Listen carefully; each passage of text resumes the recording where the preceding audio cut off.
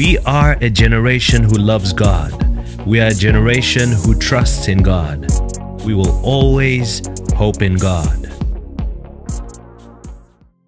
Greetings in the wonderful name of Jesus. It is Evangelist Gabriel Fernandes here, coming to you on another day that God has given us by His grace, and by that special, that wonderful grace, we will keep on going. We thank God that it is Friday.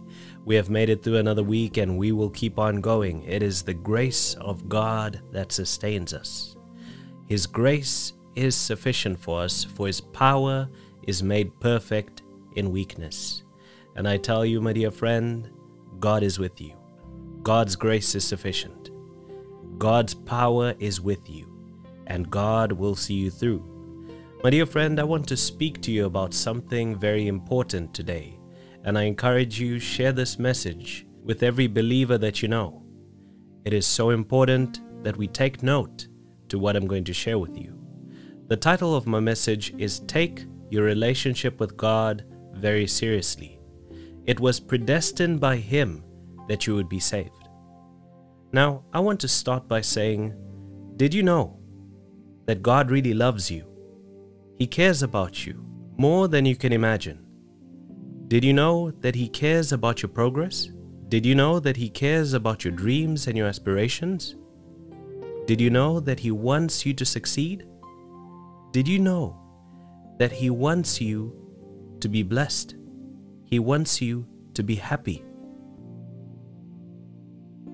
Even the very fact that you are born again and saved was because of God's goodness and His mercy. He predestined that you would be saved. He predestined that you would be born again.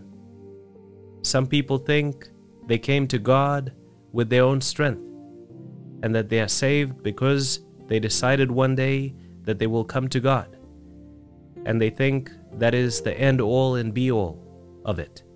But the truth is, we can only come to God because He called us first.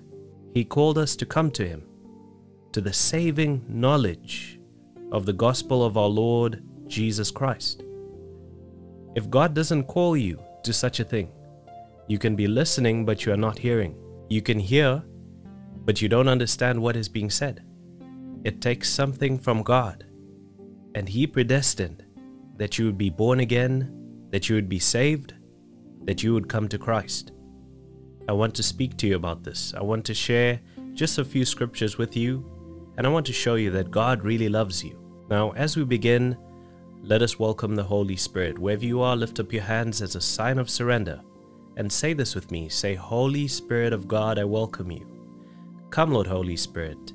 Take over control. Bless me. Help me to get closer to Jesus. Help me to know Jesus more. Help me to live this life in a manner that is worthy of praise. I ask this in Jesus' name. Amen. Now, the first passage of scripture that I want to read to you is from the book of Ephesians chapter 1, from verse 4 to verse 5. It says, even as He chose us in Him before the foundation of the world, that we should be holy and blameless before Him. In love He predestined us for adoption to Himself as sons through Jesus Christ, according to the purpose of His will. Now, this scripture shares quite a bit, but there is a piece of it that I want to highlight to you. Even as He chose us in Him before the foundation of the world. So even before we were born, before anything was said and done, before the foundations of this earth were laid, before this universe was knit together, God knew that you would be born. God knew that there would be somebody with your name, your passions and desires, the things that you love to do. He knew that you would be there because He created you. And at that point already, He predestined that you would be born again, that you would be saved. that you would be called according to the purpose of His will. The Bible also says in the book of Romans chapter 8 from verse 28 to verse 30, it says, "And we know that for those who love God, all things work together for good, for those who are called according to His purpose. For those whom He foreknew, He also predestined to be conformed to the image of His Son, in order that He might be the firstborn among many brothers. And those whom He predestined, He also called. And those whom He called, He also justified. And those whom He justified, He also glorified." So once again, we see that God predestined that we would be born, that we would have this opportunity to be alive, that we would have this opportunity to live and make our impact in this realm, in this world, that we would have the opportunity to come to the saving knowledge of the Lord and Savior Jesus Christ. It's so important to understand and know this. If you understand and know that of the millions of possibilities of individuals who could have been born in your place, if you understand the science behind it, and you understand that of all of them, you are the one who was born, who had this chance to live this life, you would understand and know the love of God for you. You would understand that your life is not meaningless. You are not alone. You are not worthless. You are worth much to somebody, and that somebody is God. Worth so much that He gave His only begotten Son to come and make a way for us. The Bible says in the Gospel of John chapter 15 from verse 16, it says, "You did not choose me, but I chose you, and I appointed you that you should go and bear fruit, and that your fruit should abide, so that whatever you ask the Father in my name, He may give it to you." So once again we see this. You did not choose me, but I chose you and appointed you. You didn't choose God, but God chose you. Say that with me. Say, "I didn't choose God, but God chose me." And that's why you're with God. It is so important to understand the depth of the grace that we experience, and that it goes so much more than we sometimes understand.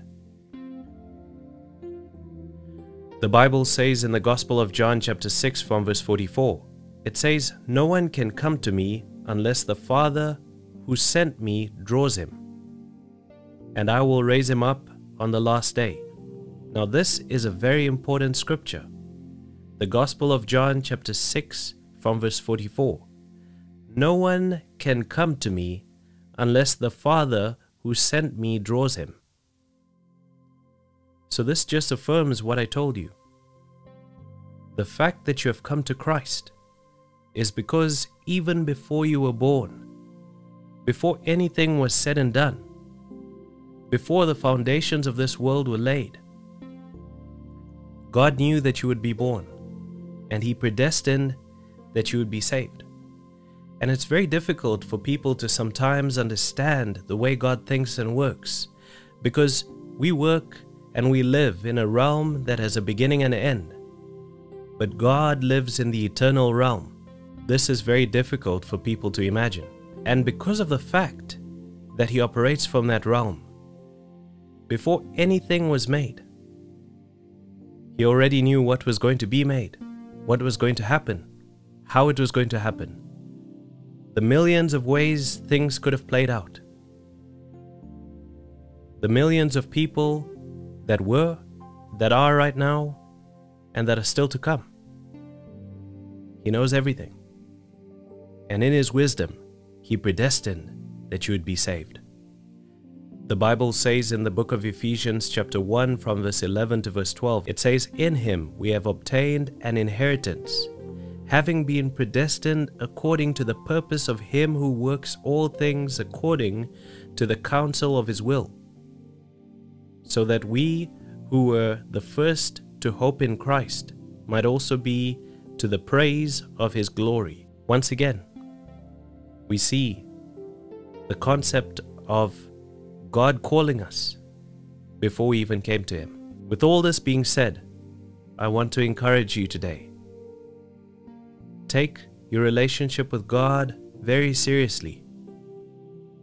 What you have concerning that relationship with God is a grace. And it is a grace that some haven't experienced. It is a true gift. It is priceless. It is a genuine opportunity, not just in this lifetime, but for eternity. It is unmerited favor. It is and should be esteemed and valued more than the best riches and gold that you can find. Take your relationship with God and the times that you enjoy in the presence of God seriously. Be grateful for it. Honor God for His goodness and His mercy towards your life. And praise Him.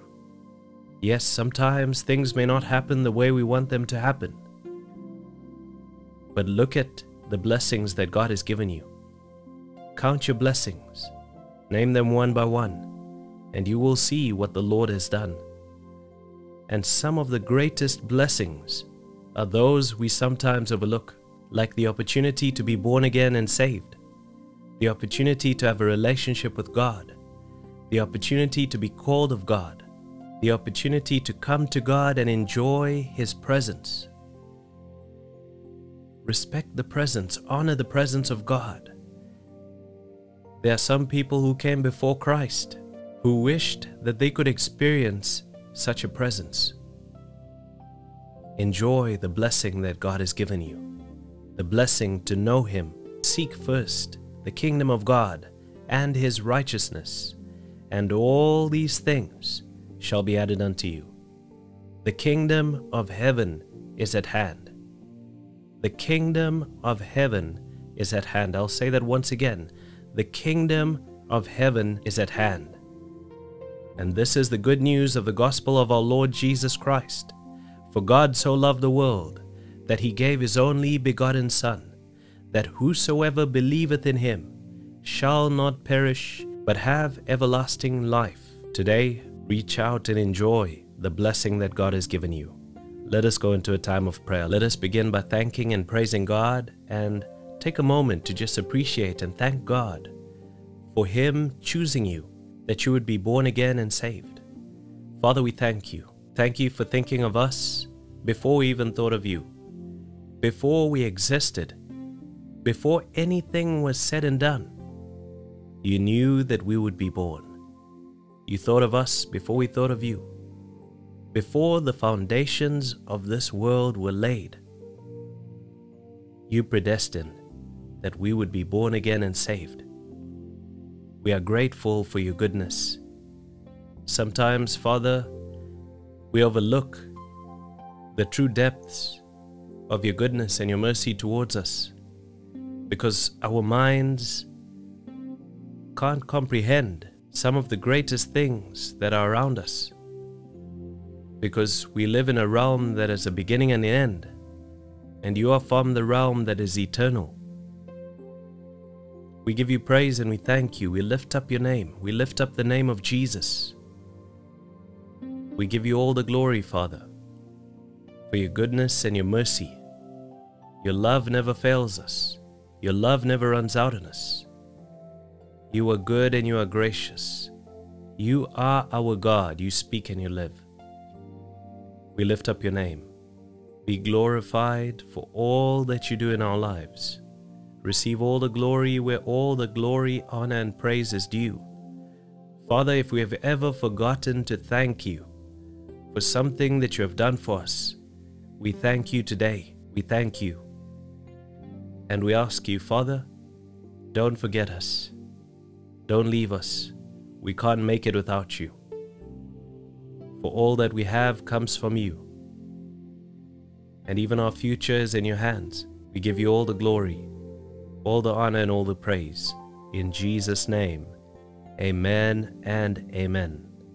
My dear friend, I discern God's presence. Now, I want to pray for you for a minute or so, and I trust, I know, I believe God is going to bless you. So as we begin to pray, I encourage you, connect in faith, comment down below in the comment section and agree with me. There is so much power in agreement, and even as you comment and agree, God is going to bless you. But in saying that, let us begin. Father, I pray for my dear friend.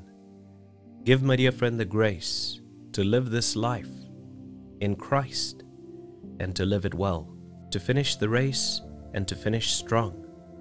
By your grace and by your mercy, empower my dear friend to do great things. Let miracles, signs, and wonders happen in my dear friend's life. Bless my dear friend mightily, mightily, mightily, and take my dear friend up. Do great and mighty things in my dear friend's life, and help my dear friend to grow in their relationship with you. I ask this in Jesus' name, and I thank you for it, Lord. Amen and amen. My dear friend, thank you so much for listening to this message. You are blessed and you cannot be cursed. Go up, prosper, increase, and enjoy the goodness and the mercy that God has for you. In Jesus' name, from myself, Evangelist Gabriel Fernandes, God bless you and goodbye. Thank you for watching. If you were blessed by this video and you would like to support us to keep making content like this, you can do so via PayPal or Patreon. The links are provided in the description. God bless you and goodbye.